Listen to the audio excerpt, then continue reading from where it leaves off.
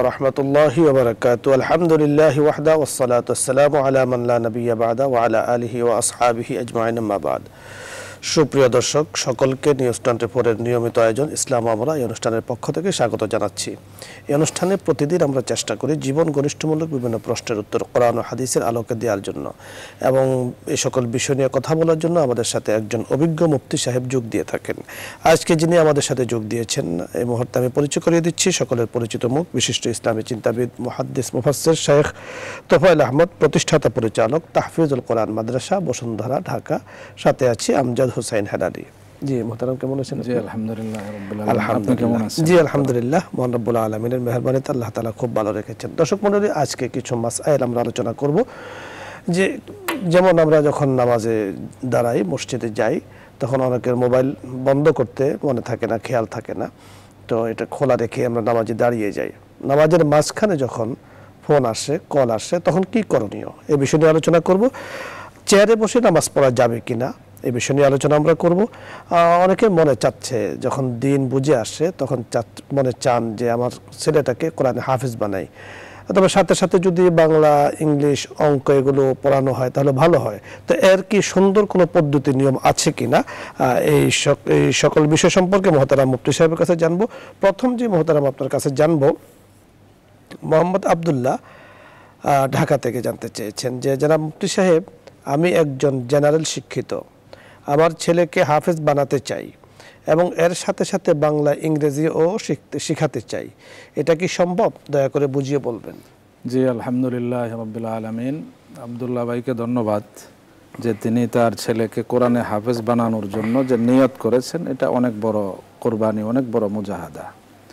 কারণ সবার পক্ষে নিয়ত করা, সন্তানকে আলেমে দ্বীন বানানো, হাফেজে কোরআন বানানো, এর নিয়ত করা সবার পক্ষে সম্ভবপর নয়।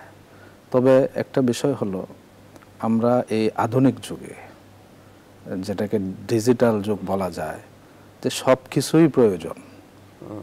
এদিকে খেয়াল করে আপনি মাদ্রাসা হেফজখানায় দেওয়ার পূর্বে অন্তত 7 বছর বয়স পর্যন্ত আপনি বাংলা, ইংরেজি পড়ানোর পরে যখন 7 বছর বয়স হবে, সে মাদ্রাসা একা একা থাকতে পারবে। হেফজ যখন পড়বে, ওই সময়টা সম্পূর্ণ তার জেহেনকে অন্য দিকে ধাবিত করা যাবে না।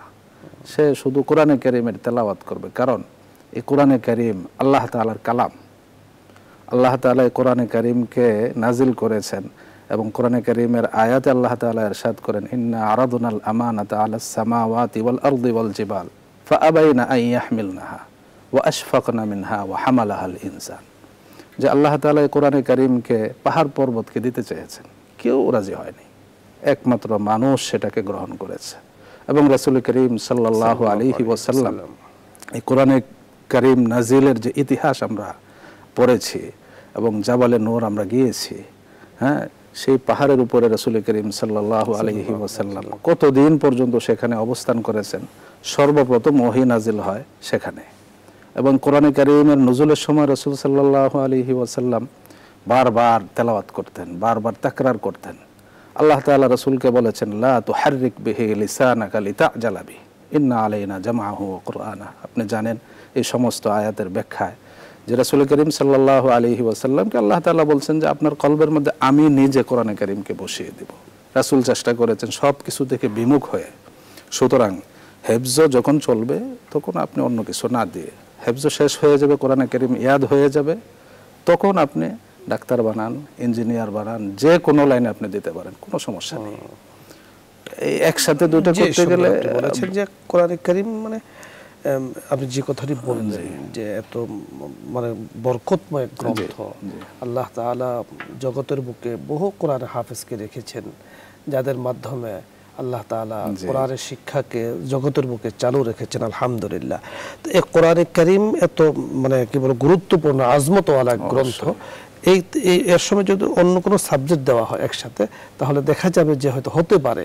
কারণ আমরা যেটা মনে করি যে ছেলেটা একটু দুর্বল, তাকে আমরা মাদ্রাসায় দেব, হাফেজ বানাবো, এরকম নয় বিষয়, এরকম নয় বিষয়। বরং কোরআনে কারীমের হেফজ করতে হলে মেধাবী হইতে হবে। জি মোহতারাম, আমরা বুঝতে পেরেছি।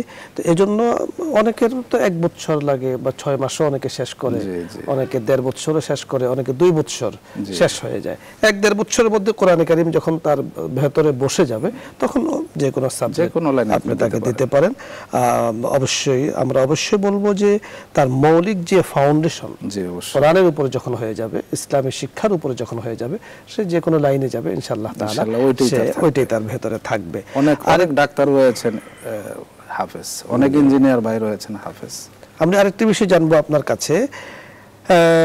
সুরাইয়া মুন্নি খিলগাঁও থেকে জানতে চেয়েছেন যে হুজুর উমরি কাজা কি? অনেকে বলে উমরি কাজা বলতে কিছু নেই, এই ব্যাপারে বিস্তারিত জানতে চাই। জি মাশাআল্লাহ, এটা আসলে একটা বিতর্কিত বিষয়। অনেকে বলেন যে উমরি কাজা বলতে কোনো কিছু নেই। মুহতারাম, বিতর্কিত বিষয় বলতে বিতর্ক আসলে আমরা করেছি, বিষয়টা আসলে বিতর্কিত ছিল না, তাই না?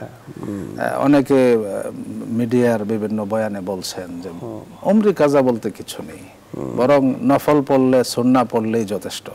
কিন্তু আমরা আমাদের আকাবিরদের থেকে যেটা মুফতিয়ানে কেরাম, ফুকাহায়ে কেরাম যেটা বলেছেন, এমনকি আমাদের আশেপাশে বড় বড় ওলামায়ে কেরাম, এই বসুন্ধরা মাদ্রাসার বড় হুজুর উনিও কথা বলেছেন যে তুমি সারা জীবন তুমি কাজার নিয়তে নফল পড়তে থাকো, তাহলে কাজা হয়ে যাবে, আদায় হয়ে যাবে। প্রতিদিন 5 ওয়াক্ত নামাজের কাজা করো। জি মুহতারাম, আমরা আপনার কথা শুনবো, যাচ্ছি দর্শকদের কাছে। আসসালামু আলাইকুম ওয়া রাহমাতুল্লাহি ওয়া বারাকাতুহু। দর্শক পরিচয় দিন এবং প্রশ্ন করুন। আমি যশোর থেকে বলছিলাম। জি বলুন, যশোর থেকে বলুন। আমার মনে করেন তিনটা ছেলে। তিন ছেলে আপনার? 3 ছেলে, হ্যাঁ, 2 মেয়ে। জি বলুন। আমি একটা গরু দিয়ে কি আকিকা করতে পারবো? একটা গরু দিয়ে 3 ছেলে 2 মেয়ে, এক গরু দিয়ে তাদের আকিকা করতে পারবেন কিনা? জি মাশাআল্লাহ ভাই, সুন্দর প্রশ্ন করেছেন। হ্যাঁ, আকিকা একটা গরুতে 7 জনের নাম হতে পারে, যেহেতু 3 ছেলে 2 মেয়ে, 5 জন হচ্ছে, সুন্দর হয়ে যাবে, কোনো সমস্যা নেই। তো যে কথাটি আপনি বললেন যে কাজা নামাজ সম্পর্কে, তো কাজা নামাজের যে আমরা যেভাবে আলোচনা আমরা করতে পারি, অনেকে আমাদের কাছে জানতে চেয়েছেন, এখানেও জানতে চেয়েছেন যে আমার জীবনে বহু নামাজ ছুটে গেছে, স্বাভাবিক, এখন কিভাবে আমরা আদায় করব? তো নামাজটা তো তার জিম্মায়, যখন সে টাইম মতো পড়তে পারে নাই, হাদিসের মধ্যে আছে যখন তুমি নামাজ পড়তে ভুলে যাও ওয়াক্ত মোতাবেক, তখন যখন তোমার স্মরণ হবে অথবা জাগ্রত হবে তখন পড়ে নেবে, তাহলে তখন সে পড়ে নেবে, তার জিম্মা রয়ে গেছে, যখন পড়ে নেবে তখন জিম্মাটা তার থেকে সাকেত হয়ে গেল। এবং সাথে সাথে নফল নামাজ পড়বে, আল্লাহ তাআলার কাছে ক্ষমা চাবে যেন আল্লাহ তাআলা। আমি যেহেতু জীবনে অনেক নামাজ আমার ফত হয়ে গেছে, কাজা হয়ে গিয়েছে, এখন আমি একটা রুটিন বানিয়ে নেই যে প্রতিদিন ফজরের সময় ফজরেরটা আদায় করব, জোহরের সময় জোহরটা কাজা করব, এইভাবে। জি মোহতারাম, আমরা বুঝতে পেরেছি। আরেকটি বিষয় আপনার কাছে জানবো। জসিম বরিশাল থেকে জানতে চেয়েছেন যে হুজুর নামাজের ভেতরে মোবাইল বেজে উঠলে তখন আমরা কি করব? জি জসিম ভাই, এটা অনেক পুরাতন বিষয়। মোবাইল আমাদের দেশে যখন আসছে, শুধু আমাদের দেশে নয়, সারা বিশ্বে মোবাইল নিয়ে একটা বিড়ম্বনার সৃষ্টি হয় নামাজের মধ্যে, যে এমন রিংটোন চলতে থাকে যে রিংটোনের মাধ্যমে নামাজিদের অনেক বড় ধরনের ব্যাঘাত সৃষ্টি হয়।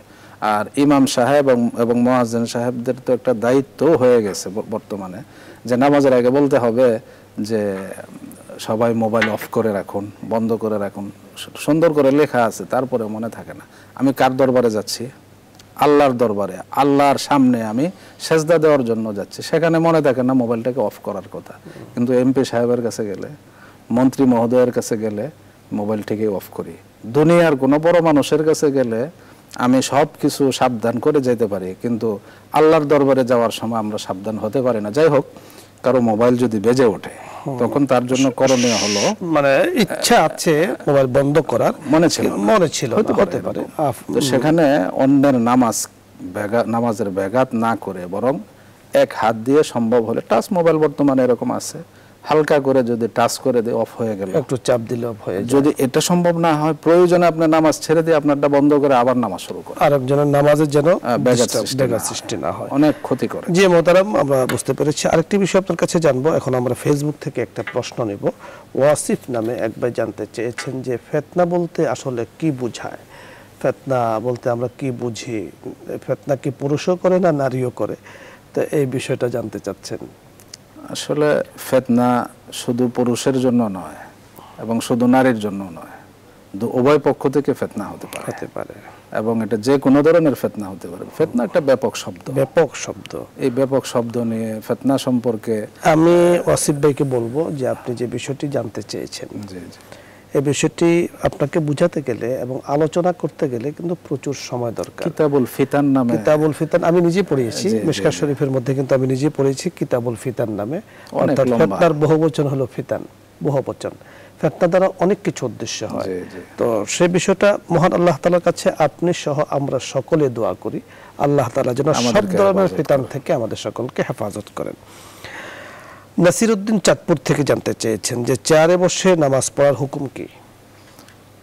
যে এই বিষয়টাও আমাদের সমাজে খুবই গুরুত্বপূর্ণ এবং এটা মাসাইলের উপরে আমল করা উচিত।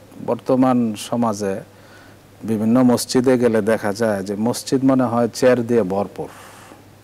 ডাক্তার বলছে যে বসে বসে নামাজ পড়বেন।